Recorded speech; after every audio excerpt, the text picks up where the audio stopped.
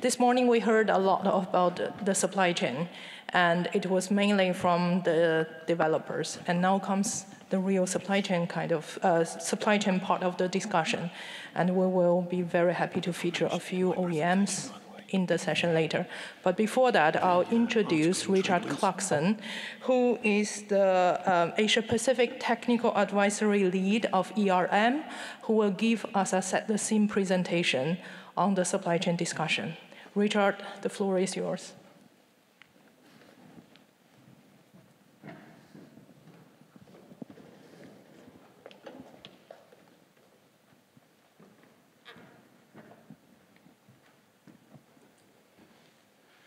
Good afternoon. Unaccustomed as I am to public speaking. Thank you, Li Ming. I'm delighted to be here today representing ERM, firstly as a sponsor for this event. We do have 15 minutes for this presentation, so I'll be fairly quick running through the slides. But over the course of the next 15 minutes, I'll be addressing how lessons learned and collaboration in Northern Europe help to shape the offshore wind industry there, and how these factors can help the APAC region.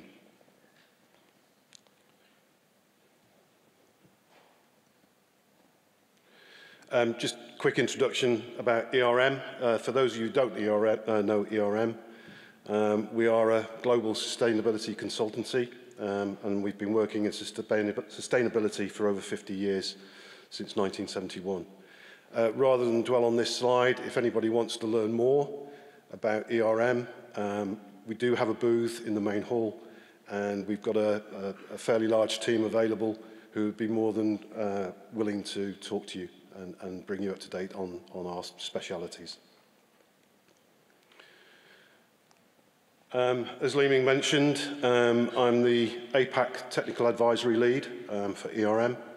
I've been based in Sydney now for 3 months, having spent the last 2.5 years in Vietnam as project director for a group of investors on a nearshore wind farm in Tra Vinh province.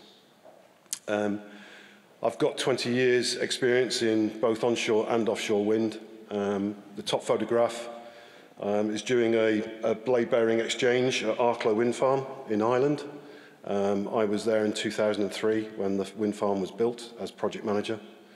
And then the bottom photograph is a snapshot from Hiep Tang in Vietnam. So the agenda really through this presentation is to try and bring some examples and best practices on the North Sea collaboration. Some of the supply chain challenges that I see in APAC, based on my experience, and then looking at the ports infrastructure in the UK and Europe, and basically what can we learn from there and what probably needs to be done in APAC.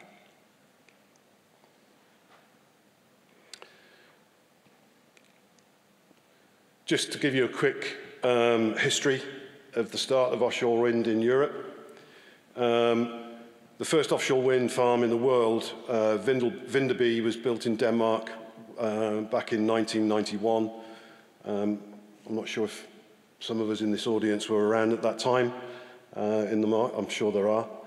And then in 2000, Blythe Offshore Wind Farm was the first UK offshore wind farm to be built in 2000. And that's off the Northumberland coast, which is the northeast of UK. And that was two 2-megawatt Vestas turbines in about 10 meters of water, less than 2K offshore. And then in that same year, the first applications for the round 1 projects for seabed leases were presented to the Crown Estate, who are the landlord for the seabed within UK waters. So let's move on to look at some examples of best practice and on collaboration in the offshore wind sector in the North Sea. So in June 2016, 10 European countries signed a memorandum of understanding for regional cooperation in the North Sea to further the deployment of offshore wind energy.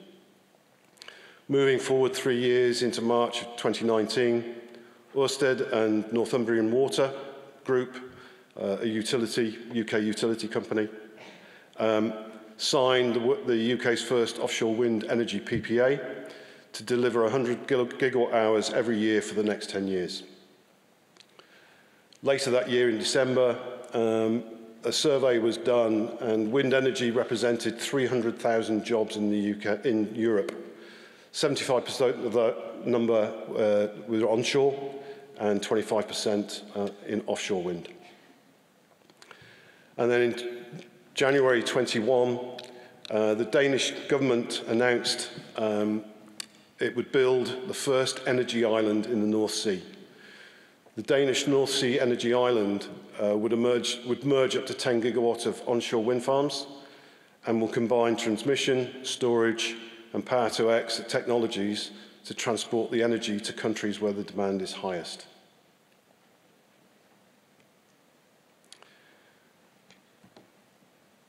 Wind Europe, in conjunction with Hitachi Energy, produced a report in 2023 entitled Offshore Grids, The Next Frontier.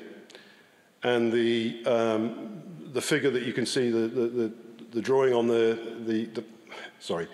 picture on the screen really shows you how offshore wind farms in the North Sea and in the Baltic could potentially be joined up and deliver electricity across the complete region.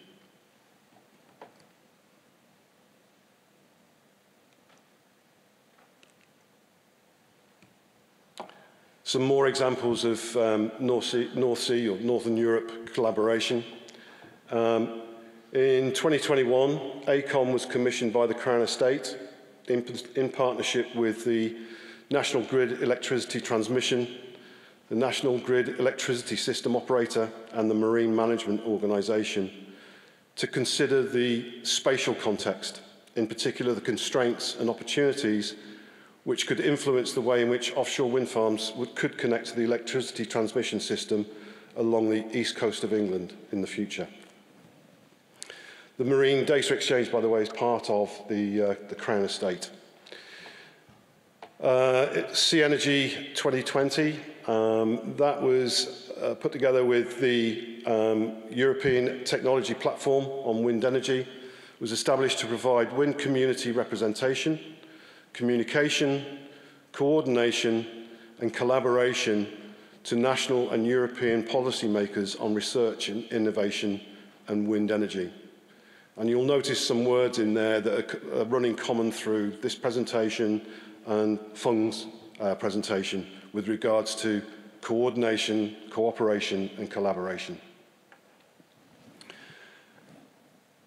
And then the Renewable UK produced a report, the Industry Roadmap 2040, building UK port infrastructure to unblock the floating wind opportunity, which was sponsored by Renewable UK, Scottish Renewables, the Crown Estate again, in both in England and in Scotland.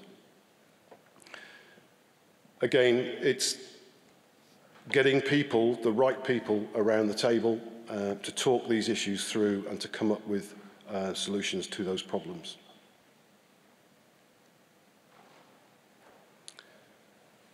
Leading on to the supply chain challenges that I see in APAC.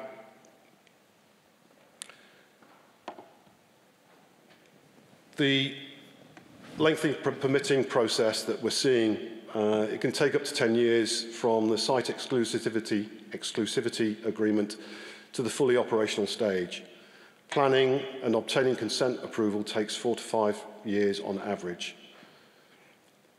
We need to learn the lessons that 20 years of experience in Northern Europe can bring to the table and hopefully speed up the permitting process and make it simpler for the developers to get these projects off the ground.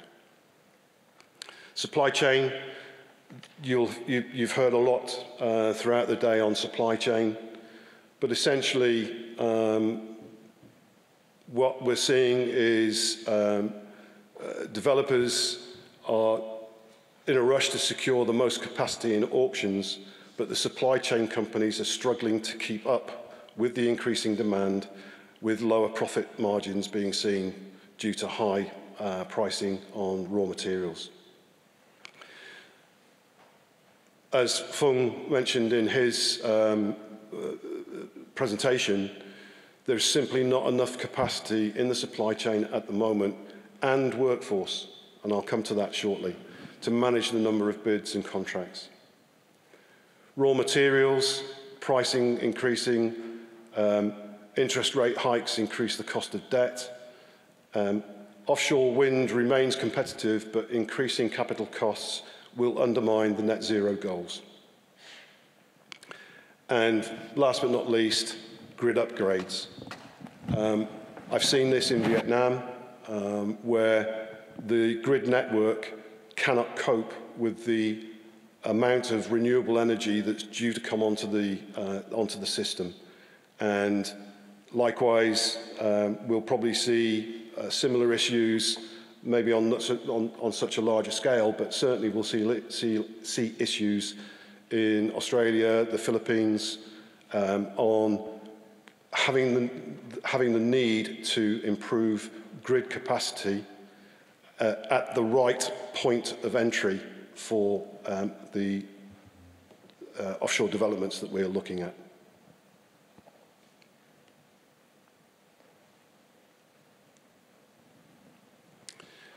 I mentioned about people. Back in 2021, GWEC and the Global Wind Organization, in partnership with my old company, the Renewables Consulting Group, who are now part of the ERM group of companies, did a study into the training needs and the numbers of people that would be required over the next 5 years, and this is from 2021, to meet the global wind market demand in line with world best health and safety standards. And the figure there on the screen, training of upwards of 480,000 people to meet the demand. The analysis in this study finds that we will need at least 280,000 more trained workers to install the forecast of 490 gigawatts of new wind power capacity coming online over the next 5 years. We have an opportunity in APAC to start that process now. With the closure of the coal mines here in Australia, or and the oil and gas business, we saw the utilization of more and more people with oil and gas experience in Europe, and adopting some of the standards from the oil and gas business for offshore working.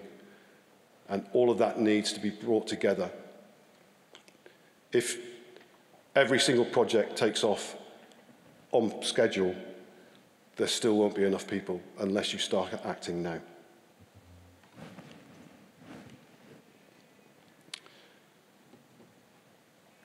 I actually put this slide in last night.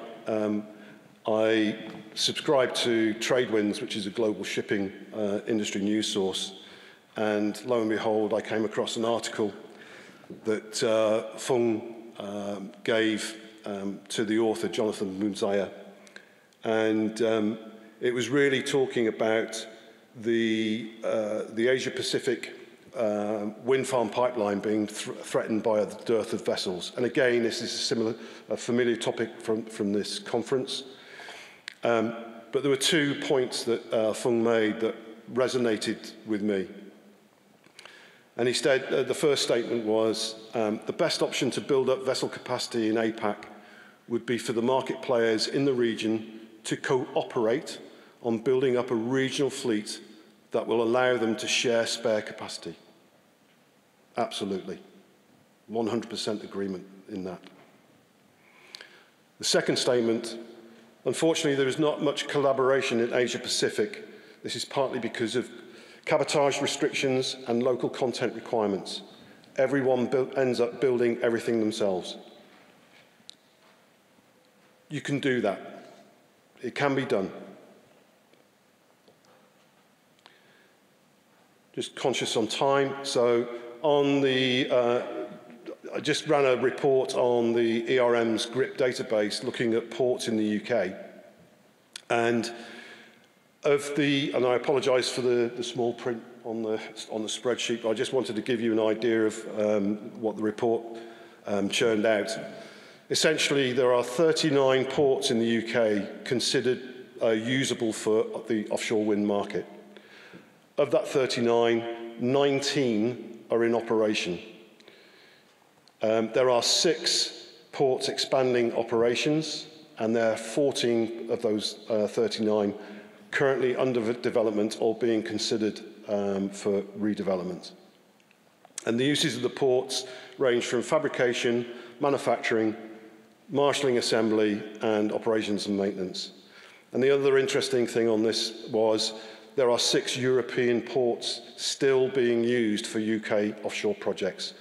Cuxhaven, Eemshaven in Germany, Esbjerg, Denmark, IJmuiden and Vlissingen in the Netherlands, and Ostend in Belgium. To give you an idea of scale, this is Esbjerg Port. That is what 100 offshore wind turbines look like, ready to be shipped offshore.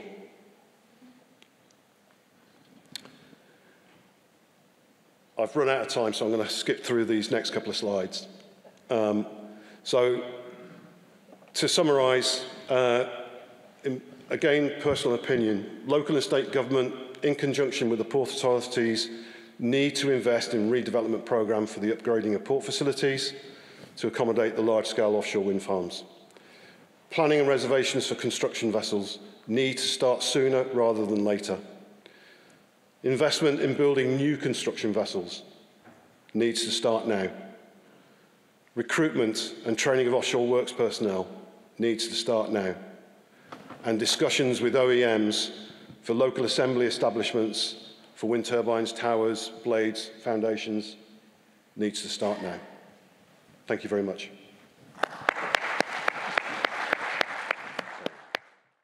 With that, I want to invite all the panelists onto the stage. Morten Deerholm, well done. Global Senior Vice President of Marcom Sustainability and Public Affairs of Vestas. Peter Broom, Global Segment Leader Offshore Wind of DNV. Niels Steenberg, the Chairman and Managing Director of Siemens Energy Offshore Wind Asia Pacific. Benoit Lavino, Global Head of Procurement Representative, Corio Generation.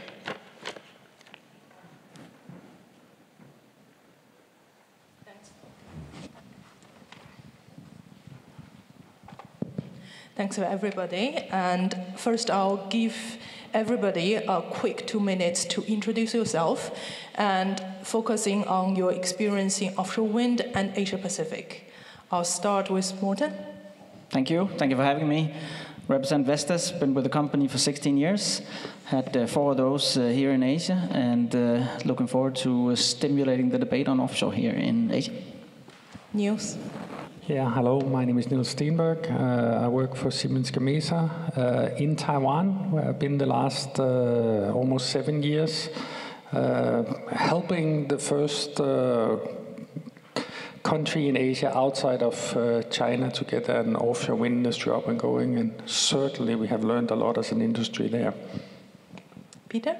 Yes, Peter Brunn. I'm the Global Offshore Wind Segment Lead in DNV. I joined the wind industry back in 2006 and had quite a lot of dealings with getting onshore wind into the Asia-Pacific area at that time. In 2017, I joined DNV and have been in this offshore segment role ever since. And Benoit? Hi, Benoît Lavinal, Global Head of Procurement for Corio. Started in offshore wind in 2003, actually with Richard back then. Corio is a global developer of offshore wind project with a pipeline of around 30 gigawatt, and half of that is in the APAC region. So we're very focused on this region and looking forward to contribute to this discussion. That's great, because this morning we've heard a lot of discussions around supply chain, around the permitting issue. And especially on the supply chain, it's mainly the developer that contributing their different ideas, and we're missing the OEM side of the story. And this is how this session is really completing that puzzle, completing that side of the story. And with such a diverse panelists, really, that we can really bring things out. I would like to first focus on the theme of the year for this year's summit, which is on collaboration. This is a very big topic. I think everybody has their own understanding of collaboration. Are we talking about cross-country collaborations, like Richard showed the case of North Sea? Are we talking about industry collaborations? Are we talking about which type of collaborations? Maybe I'll give every one of you 1 minute of your thinking of collaboration in today's summit. After hearing all this, what are the collaborations that we want to see in APAC? Starting with Benoît, maybe this time. Sure. One example I think I would mention is what we're trying to foster, especially when looking at creating more local capabilities in your countries. They're looking to enter into offshore wind, is a collaboration between the kind of global suppliers, like the ones that we have on this panel, and the local players that are looking to learn and expedite their learning curve and their growth. And I think by bringing those two together, I mean, the OEMs do that themselves, but sometimes as well, there's many other opportunities to bring more of that quicker, to help make sure that we build growth in a sustainable and safe way as well. Peter? Yes, so in DNV, we really advocate that the industry are focusing on developing common standards, international standard that is. It has been also underlined during other panels this morning. It's super important for achieving scale economics in the industry and bringing down the cost of energy. We have a vehicle for stimulating standard development. It's called Joint Industry Products. We are inviting in most interested, mostly leading parties, into co-financing a discussion on recommended practice and developing also standards from time to time in that vehicle. It's super efficient. And we, in the offshore wind space, have actually a number of outstanding joint industry projects at the moment, focusing also on floating wind, but also on hurricane and earthquake risk in the region. And if you don't know about this vehicle, I really encourage you to check it out, because it is super for collaboration among industry parties in competition with each other, but agreeing on the point that we need to come together and agree common standards. Great, thanks. And Niels? Yeah, of course. What I would like to focus on is in order for Asia Pacific to stay relevant in the offshore wind industry, of course, Asia is facing a tremendous competition for resources, mainly from Europe, but certainly also from the US.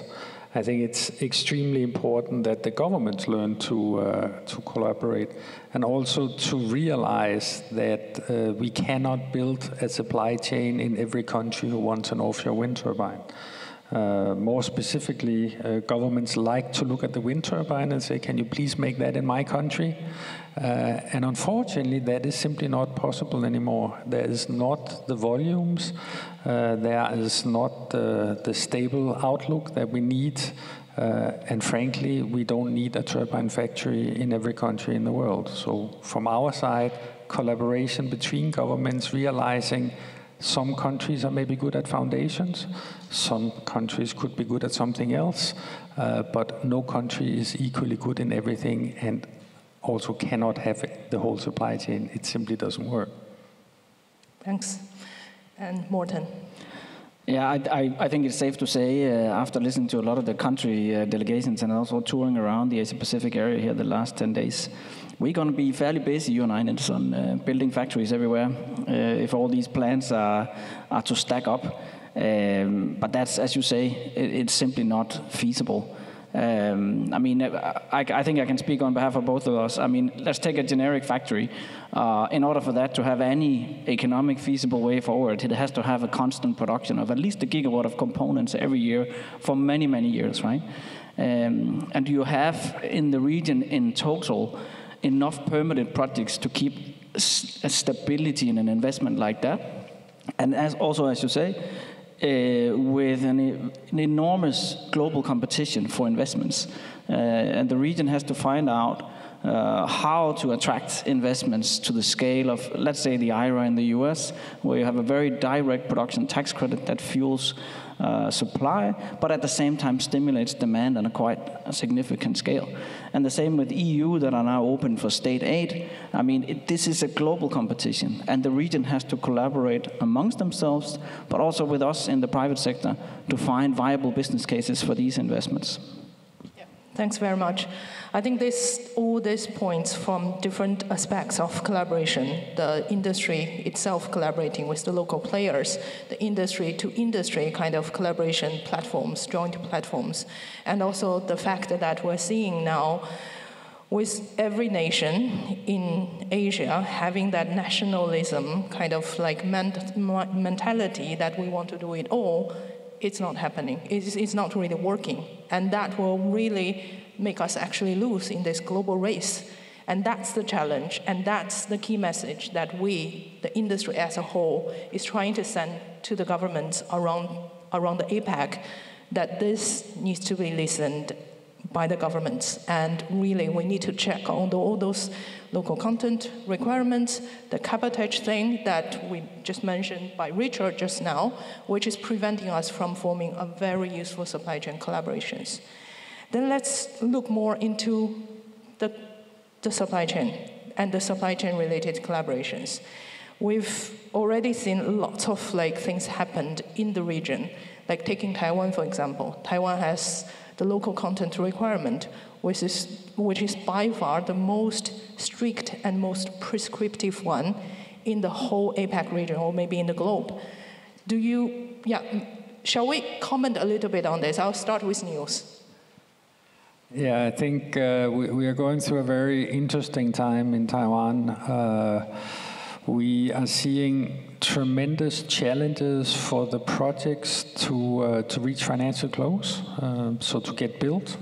And that is, of course, partly a function of the general inflation that we've had. So cost of everything has gone up in offshore wind, but it's certainly also an extremely strict implementation of local content requirement. And very little flexibility from the authorities to bend on these things. And I think the biggest challenge that we have with local content is that it kills competition. A country like Taiwan, we have one supplier of castings, we have one supplier of resin, we have one supplier of everything you can think of. We have one supplier, and that is exactly the opposite of what has made offshore wind successful. The reason why this industry is successful is because we compete. Local content kills competition and it increases cost, unfortunately. Yeah, that's exactly the point. I think a few days ago when we were chatting, Benoit, you also raised the same thing, that if this industry is being protected by these local content rules, then it lost its competitiveness in the global market. I mean, first we need to remember that there's many reasons to do local content without having a restriction on it, right? Local content could mean, less transportation needs, means more jobs locally. There are all kinds of good reasons for OEMs and developers to consider it in the first place, even without having strict rules above it. But as you said, if you have too strict rules, it prevents developers to look for innovative solutions, to work and find new solutions to similar problems with the OEMs, and also forces some of the local suppliers to go through a learning curve that is far too expedited in a sense, and potentially brings problems later on. So I think actually, finding the right balance is critical in order to not to bring eventually a sustainable supply chain that is not there for the short term and not staying there. I think the ambition of the industry, I guess, is to build a sustainable supply chain that can be there for many years to come. Yeah, thanks for that. I think we touched on Taiwan. Oh, Peter. Yes, I just want to insert that one can also look at local content in a more positive way. And if the market is planned in a way where it is stable, it has scale, there's certainty about the business case, yes, then you will actually attract local supply chain into the market. The good thing about offshore wind is that there is a lot of natural local content for offshore wind, because there's a lot of the things in supply chain that needs to happen locally. Yes, there are also components that may come from outside, and if regulators are forcing them into the market, yes, it will always have a price consequence. But I think personally that there's a little too much focus from governments that they need to restrict local content into a rigid concept instead of looking at it as a dynamic concept. And they are very much in the driver's seat also to actually make it possible for the local supply chain to grow. Yeah, I think we're touching that point on how do we define localization? How do we define local contents? And I think localization actually can naturally happen. As the developers, you will source whatever that is the cheapest. And usually, if that makes sense, that will be sourced locally. So localization can naturally happen if it makes sense. So can you all share a little bit of your natural localization process that is already happening? That should anyway happen without being forced, the industry being forced into that compulsory localization process. Yeah, I mean, ports is one obvious example. I mean, of course, every time we go into new markets, we start looking at some of the ports' capabilities, services, and the services that will be there to do some of these initial consulting areas and things like that you need to study your site.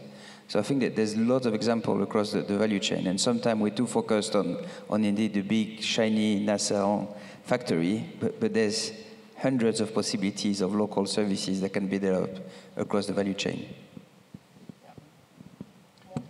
Yeah, I mean, and the best industrial policy you can have is ensuring you have enough permitted projects, right? I mean, it's as simple as that. Because especially in the offshore side, I mean, we have an interest in being as close to projects as possible. I mean, it's in the DNA of the offshore industry. And if you can see a stable enough pipeline or a stable enough time, localization will follow in some form or the other. And the other one is an elegant way of creating industrial policy, like in the US, where you get a top-on in terms of a tax credit. I mean, it's a very good way of stimulating supply. But the beauty of the US way is that they stimulate demand at the same time. Where you can say where Europe is now trying to stimulate supply through state aid, the lack of permitted projects is not going to help Europe a lot, right? Because if there's no demand, why stimulate supply? So if you can get those two things right, I mean, you can do a whole lot in terms of industrializing and getting your supply chains. Yeah, and just building on Benoit's remark that, yes, there are certain things in the supply chain that needs to be localized. And I believe that another good strategy for a new market is also consider what would be that open spot in the global value chain they could actually seek to fill, because then it would go beyond that national market and actually could be an opportunity to supply the whole region.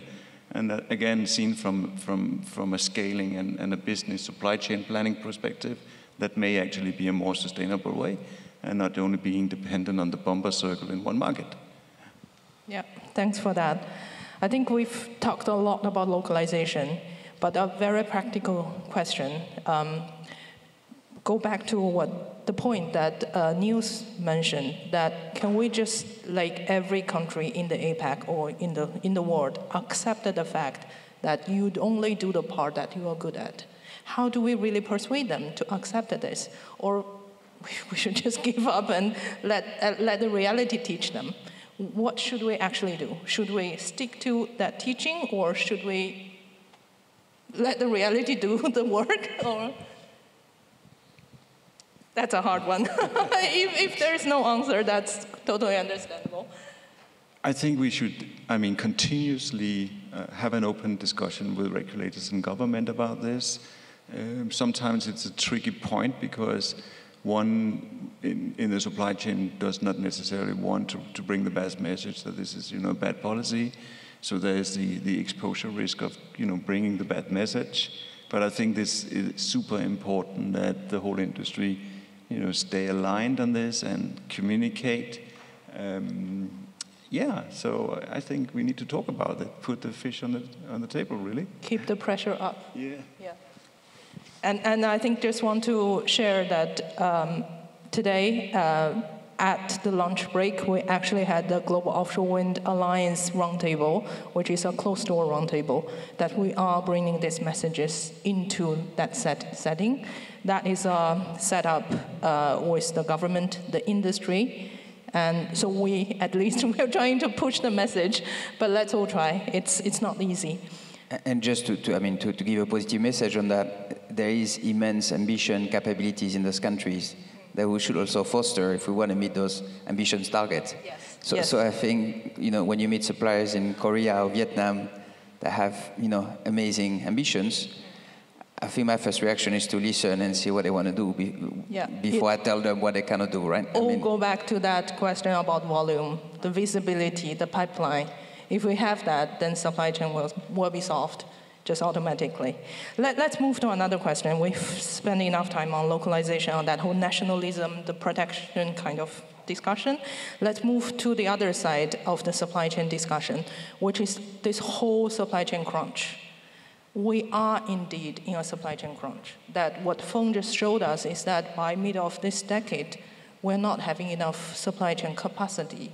That being the key components, the raw material, the turbine itself, every segment, the vessels, everything, the ports, the grid, everything.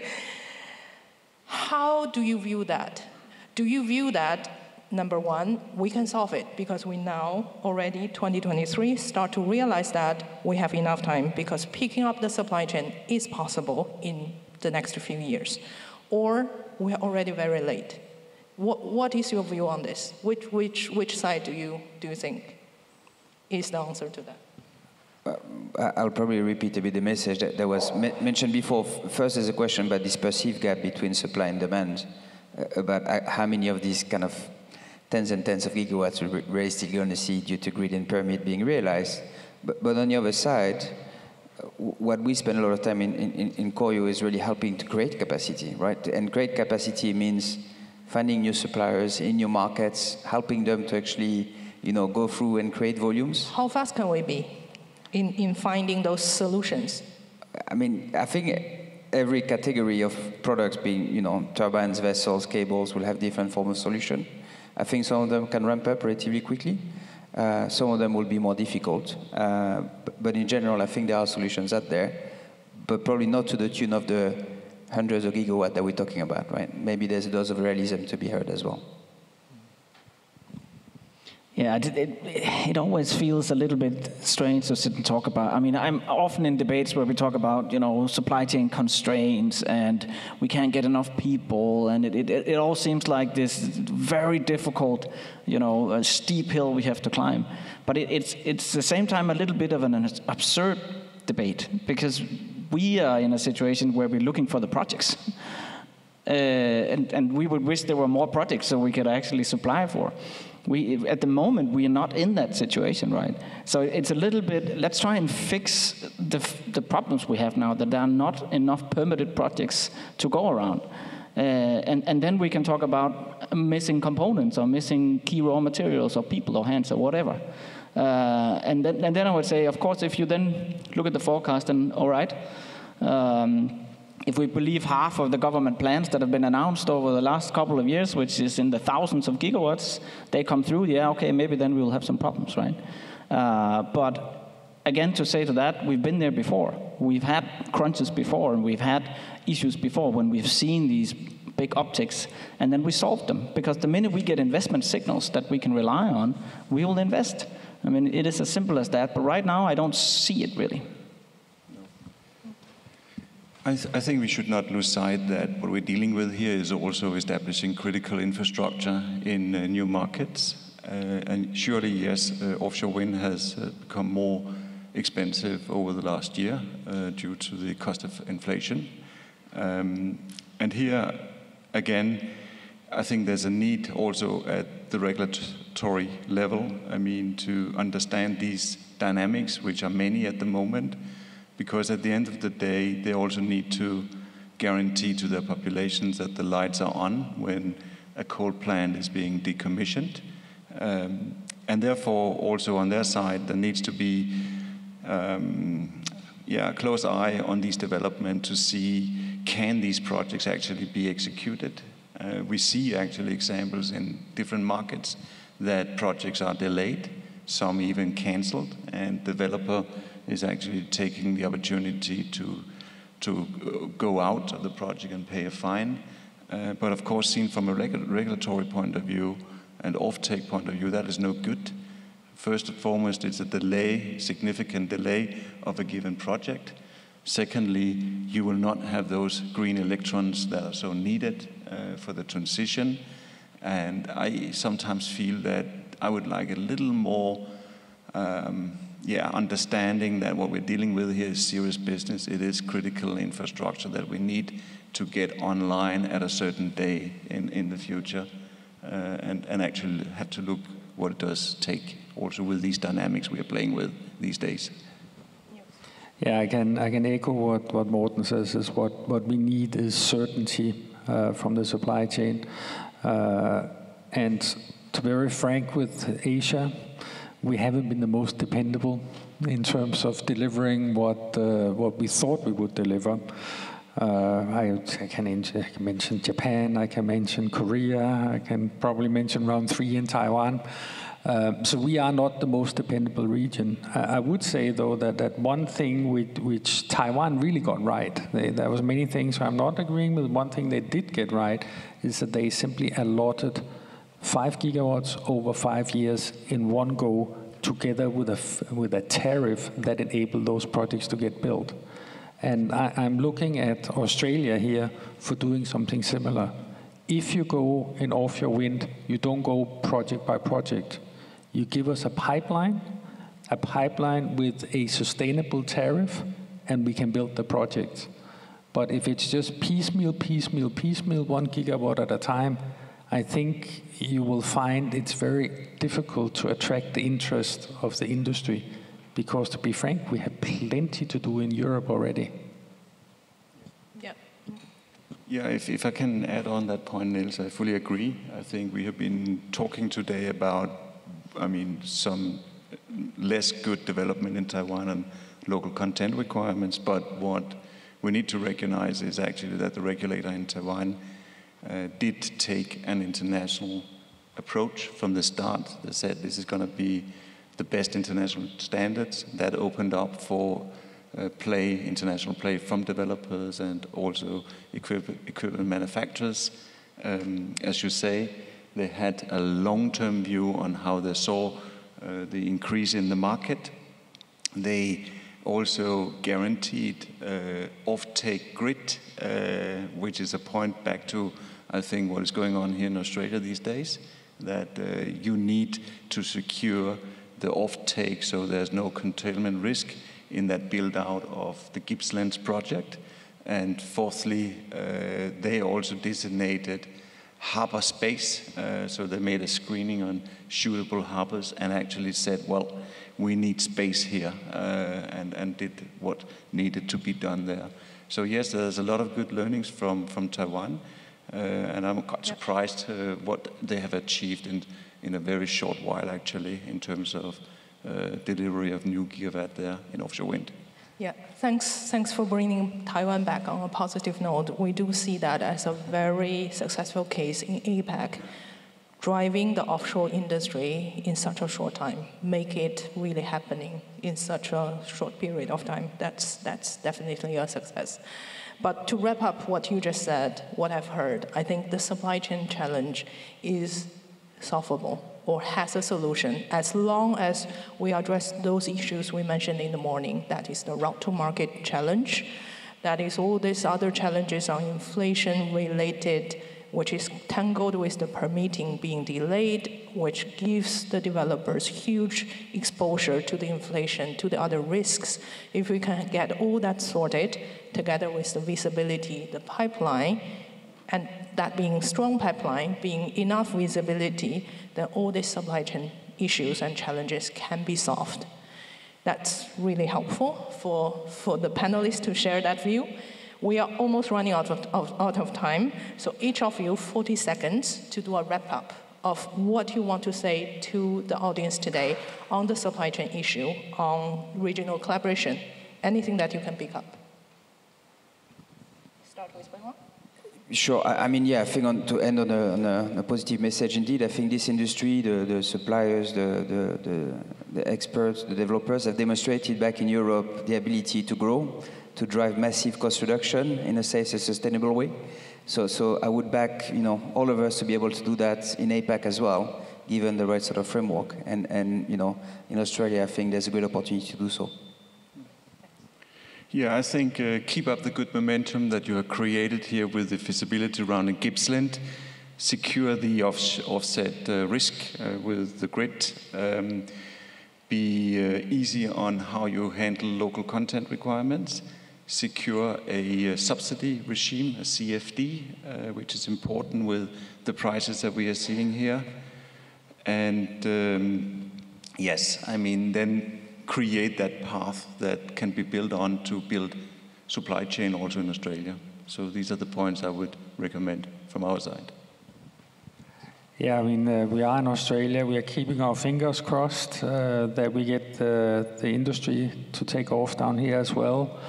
I think we need to be realistic. It's not going to be cheap, right? The first 3-5 gigawatts are going to be expensive to build. But once we get over that hurdle, I think offshore has shown consistently that it's a reliable and it's a dependable and in today's market, a cheap form of energy. But the first projects are not. And that we simply just need to realize, and we need the offtake to support that. On that note, let's remember this industry has the best value proposition of any industry out there, right? We're solving the climate change challenge. We are delivering energy independence. We are creating lower electricity bills for consumers, and we also happen to create jobs and investments. You don't get that for free, right? There has to be value enough coming through these projects to sustain the full value chain for the countries that invest in this. So let's not repeat what Europe is doing with a race to the bottom in the auction regimes. Make sure there's value enough for all of us, and let's get this going. Thanks very much. And I love those last positive notes on the fact that we possess all the value proposition that is needed in today's energy market, and we are indeed the future. All these short-term challenges we're facing today on permitting, on supply chain, on lots of other challenges, I think it's all solvable. And as I mentioned this morning, that's what keeps us busy and give us that sense of responsibility, so that in a few years' time, when we look back, that we really have that sense of ownership that we created this. We created this history together and making that whole pathway, that energy transition happen as a reality. Thanks very much for the panel. And yeah, thank you. Thank you. Thanks.